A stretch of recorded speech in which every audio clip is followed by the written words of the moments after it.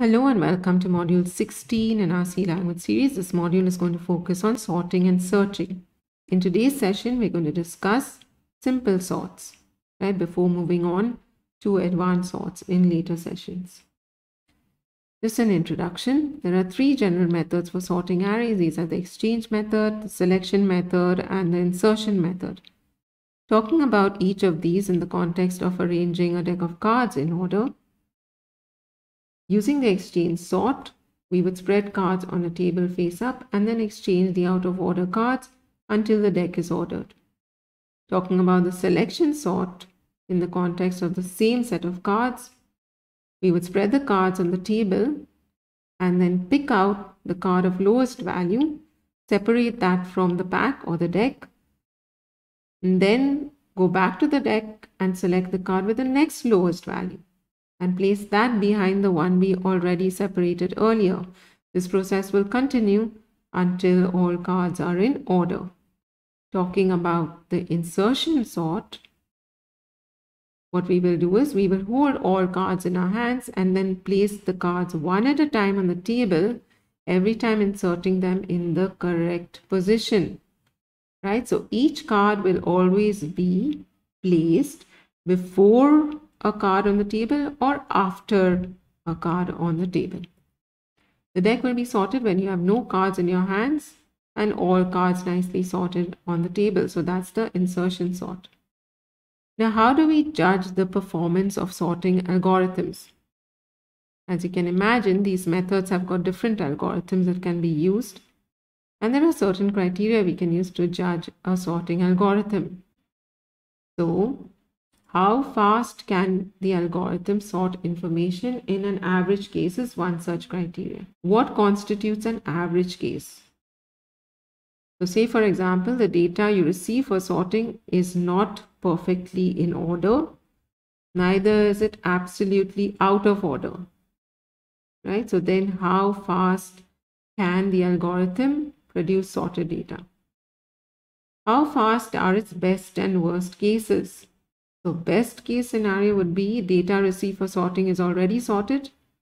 So how fast does the algorithm produce sorted data? Then, and worst case scenario would be data is in inverse order of the order that we want it sorted in. So for example, you want the data sorted in ascending order, but the data that is received for sorting is in descending order. Does it exhibit natural or unnatural behavior? What's the meaning of natural or unnatural behavior? We'll come to shortly. Does it rearrange elements with equal keys? So what does this mean? So if, for example, we have a mailing list and the mailing list is, let's say, sorted first by the primary key, which is, let's say, zip code, and then within that it is sorted by last name, right? Now, when a new address comes in to be added to the mailing list, of course, a resorting will have to be done.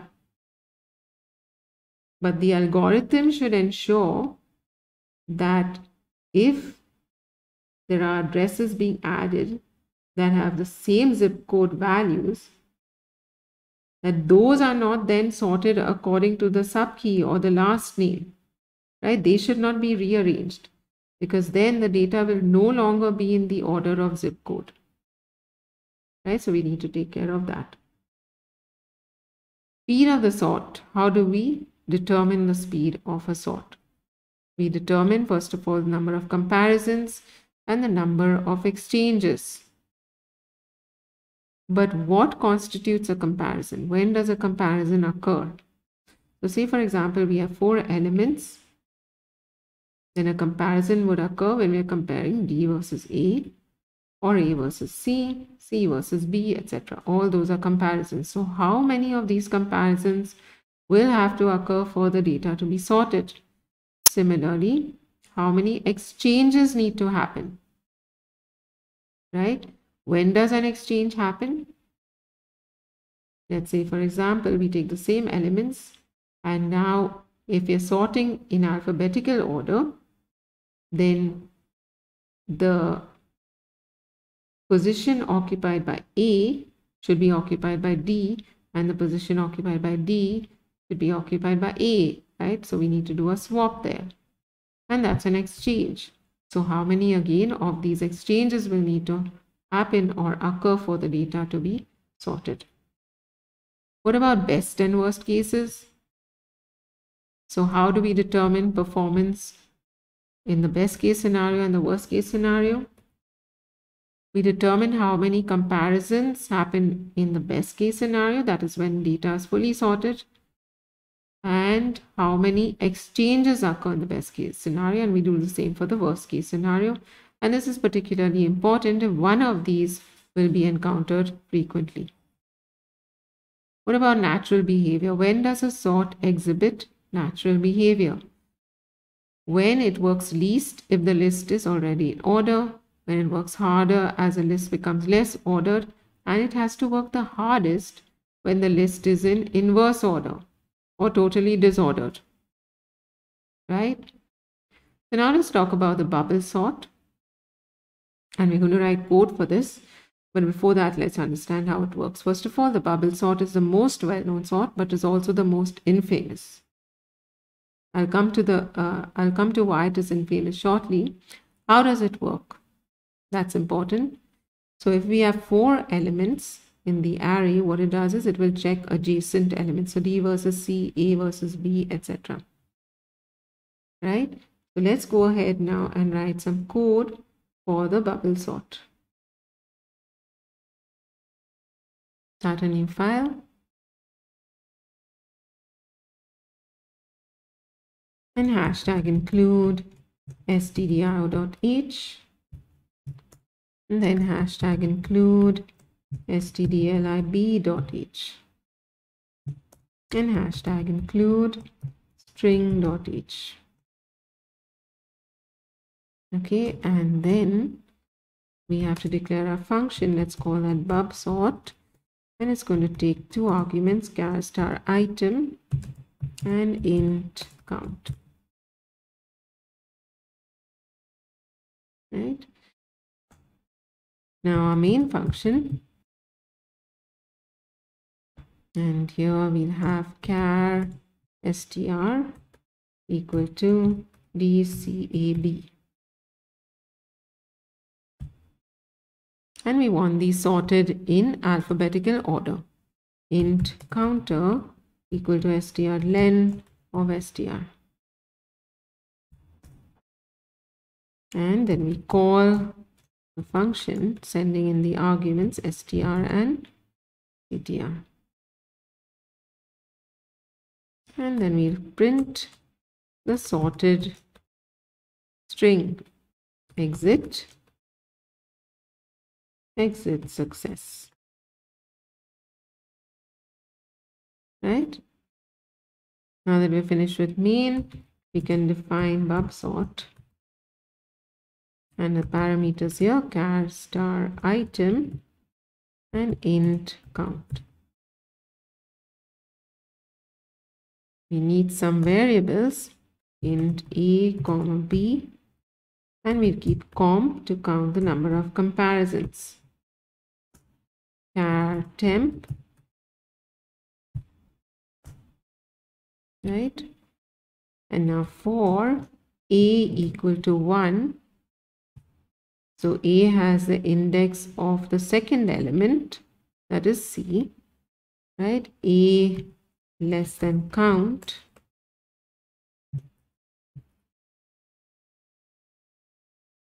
and plus a. Okay. Then we have another loop for b equal to count minus 1.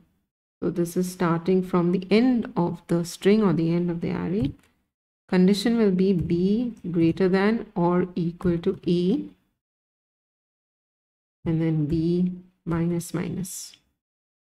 And within this inner loop, we will check if item of b minus 1, right? So the first time that will be count minus 1 will be 3 because we have 4 elements. and we are saying b minus 1, so that's 2, right? So if item of 2, which in essence is a, right, is greater than item of b, which is 3, right? So if a is greater than b, then we say temp equal to item of b minus 1. We're doing the swap now. Item of b minus 1 equal to item of b, and item of b equal to temp. Okay, so for the first time, as I said, b is equal to count minus 1, which is 4 minus 1, so 3. If item of b minus 1, that is now 3 minus 1, so item of 2, which is a, is greater than item of 3. So that's not the case, so of course the swap will not execute, right? Comp plus plus to keep track of the comparisons, and you can print here the status of the string. So printf comparison, this will be the comparison number, and then %s \n, right, comma comp comma item. So the first time this should be the same, right?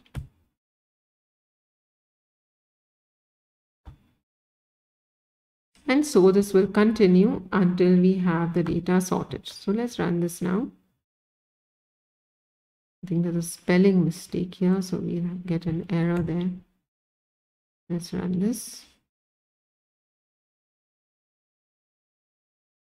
And you can see the first comparison is the same, and then it keeps changing. So you can see that this is bubbling up slowly to the top, right? And then B is bubbling up slowly to the top, right? Therefore, the name bubble sort. Okay, so I hope that's clear. Now, one thing, if you notice, and let me run that again, because something I forgot to mention to you. You can see the number of comparisons is 6, so keep that in mind, right?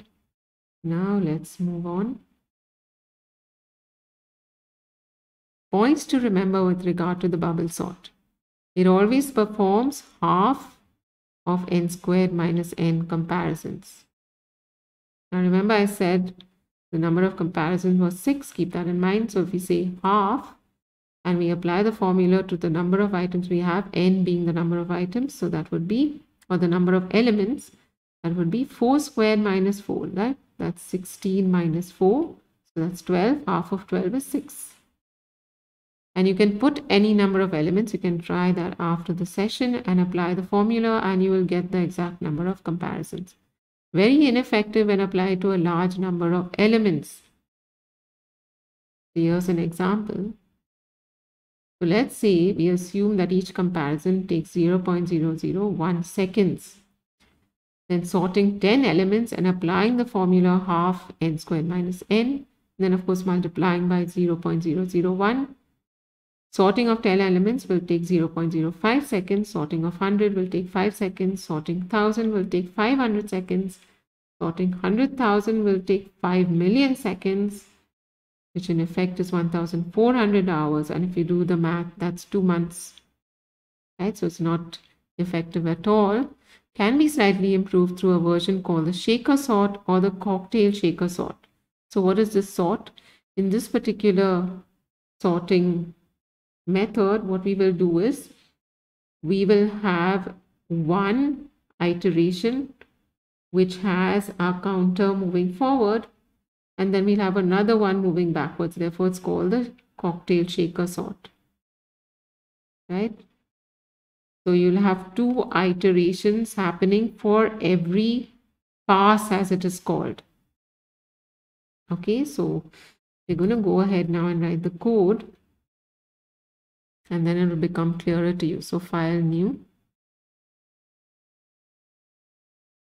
hashtag include stdio.h, and then hashtag include stdlib.h, and hashtag include string.h. Then we have our function void shaker sort, passing in char star item, comma, int count. In the main function, char str equal to dcap. Again, we are sorting in alphabetical order. Int counter equal to strlen of str. Then we call the function, passing in the arguments str and counter. Printf sorted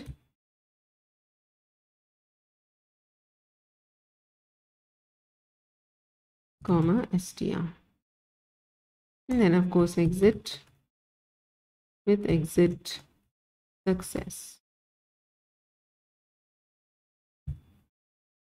Now we'll define our function.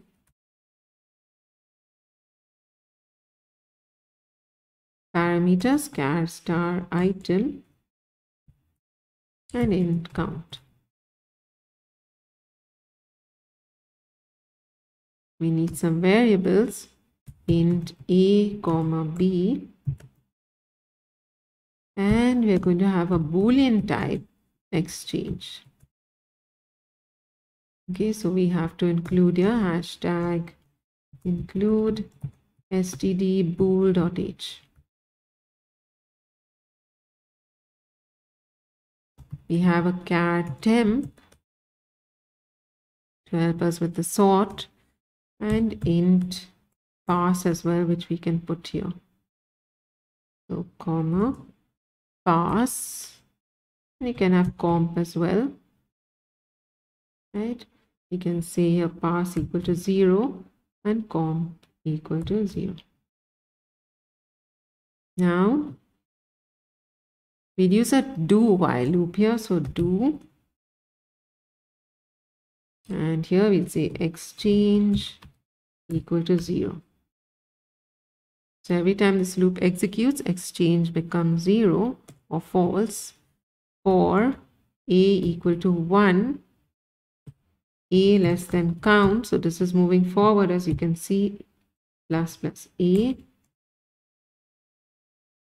And within this loop, we'll check if item of a minus 1, for the first time that will be 0, is greater than item of a, right? So if item at the 0th position is greater than item at the first position, then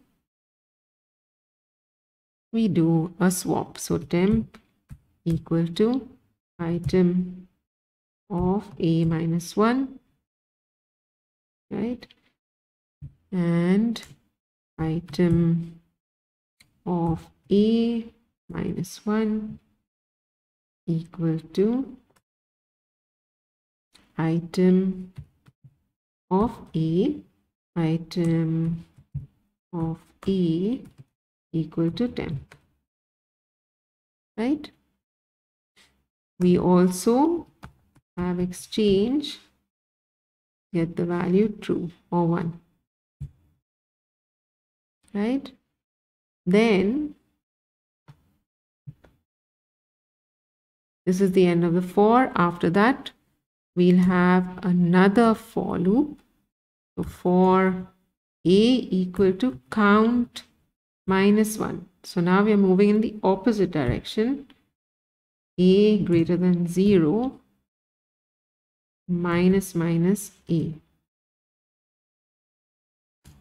And within this loop, we check if item of a minus 1 greater than item of a, then again we do a swap. So temp equal to item of a minus 1 and item of a minus 1 equal to item of a,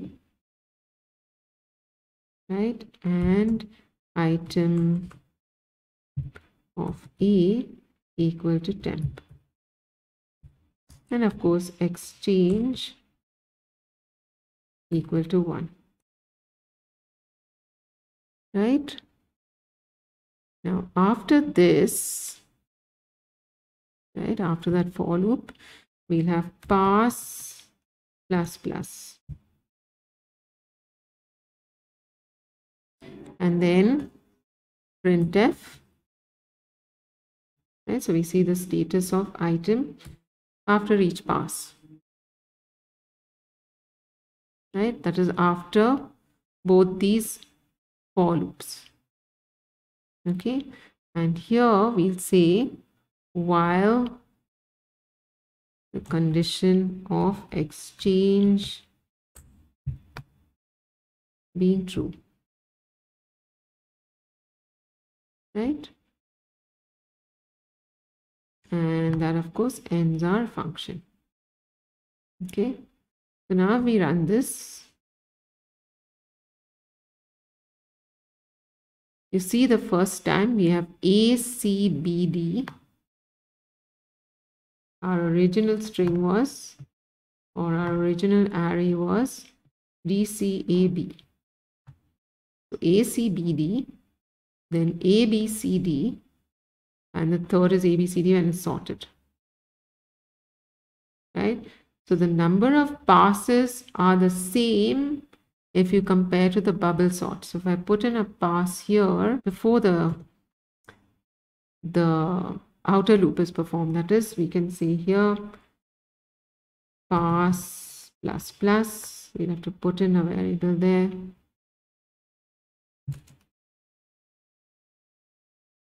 And we can say here printf, right? So now if we run this,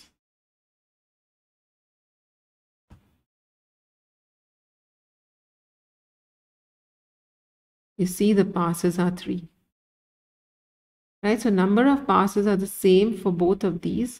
Now coming to sorting by selection, selects element with lowest value, exchanges it with first element. From the remaining n-1 elements, the element with smallest value is found and exchanged with the second element. Exchanges continue until the last 2 elements, right? So now we can go ahead and write code. But remember, the selection sort also requires half n squared minus n comparisons. Okay, just like the bubble sort. So let's now go and start a new file so that we can write the code for the selection sort.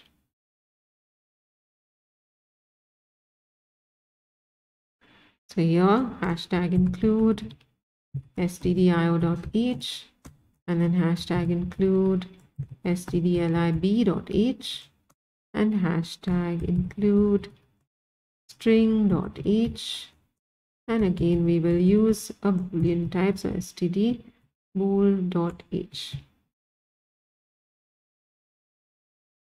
Okay, and then void select sort char star arr comma int counter. Okay, now int main, and here we say char item equal to BDAC, again sorting in alphabetical order, int counter equal to strlen of item, and then call the function select sort with item and counter as arguments, and then printf sorted comma, item. Exit with exit success. Now we have void select sort, and we have char star arr and int counter. Variables int a equal to 0, b equal to 0, pass equal to 0, comp equal to 0, and we also need temp index. Right, remember this involves finding the minimum value or the minimum or the element with the minimum value, right? Bool exchange and char min. Now we have our loop. So for a equal to 0, a less than counter minus 1, that's the index of the last element in the array, a plus plus, and we'll have within this loop temp index equal to counter.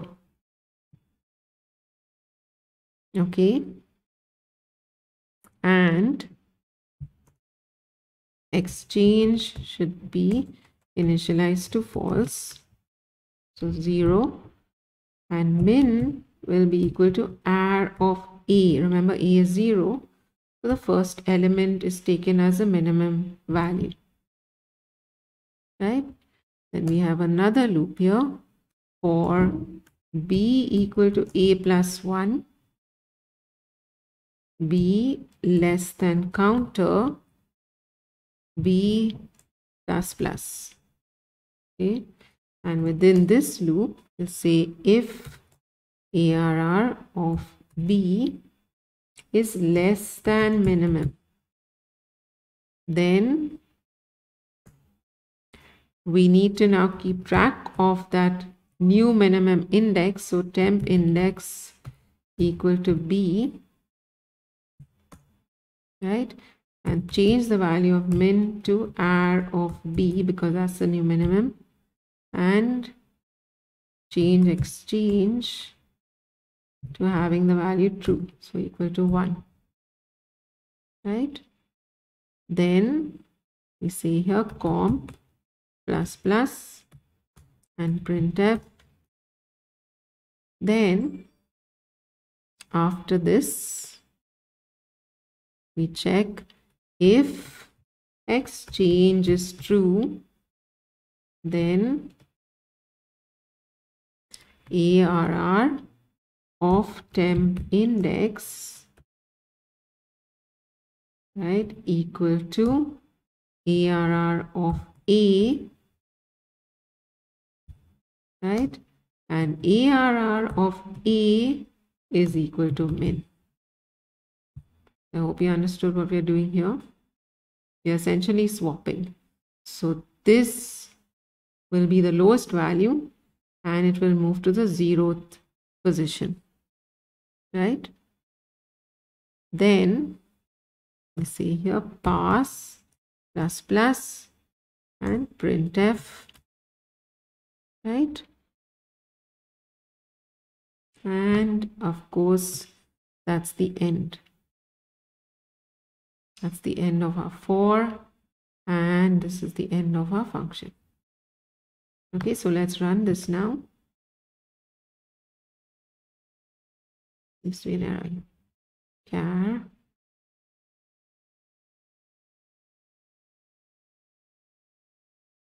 okay, so this should be %s, right? Not %d.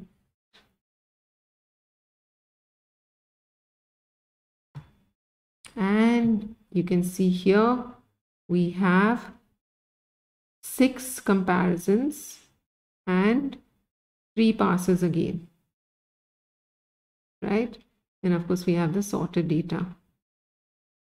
And you can see how this works, right? Wherein the minimum value moves to the top, right? Then the next minimum value moves second, then the third minimum, and so on, right? So that's how the selection sort works. Moving on now to sorting by insertion. Initially sort the first two elements of the array, insert the third element into its sorted position, insert the fourth element into the list of 3 elements. Continue until all elements are sorted, right? So for this one, it will be something like this. Let's say I have 4 elements. So it will first sort the first 2 elements, that D and C. We'll place those. Then it will take A and see that it needs to come before C, so that will be placed accordingly. Now B needs to come between A and C, and so it will insert it there. Right, so let's go and write the code for this one.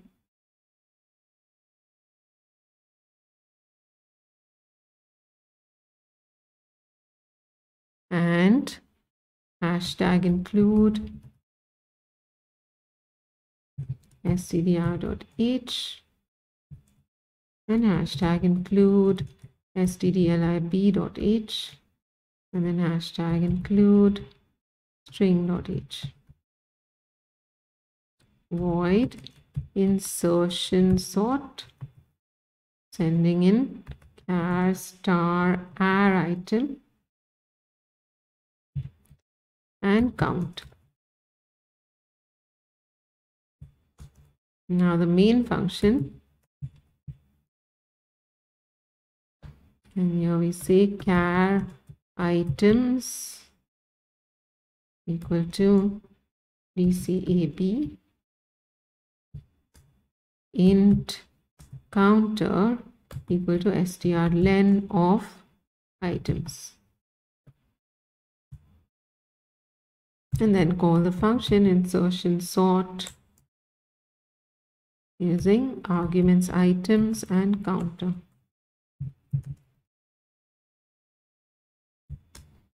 And then printf, we need to exit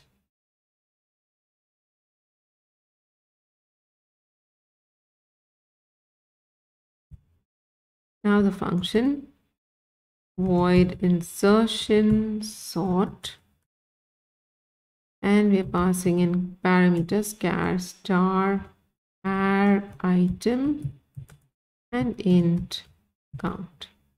And here we'll have some variables, int a comma b equal to 1, pass equal to 0, com equal to 0, and char temp. And now we'll have our loop for a equal to 1, a less than count, a plus plus. And within this loop, remember for this one, we need to keep track of the left and the right. What I mean is the left element and the right element. So what we're going to do is we're going to say here temp equal to r item of a.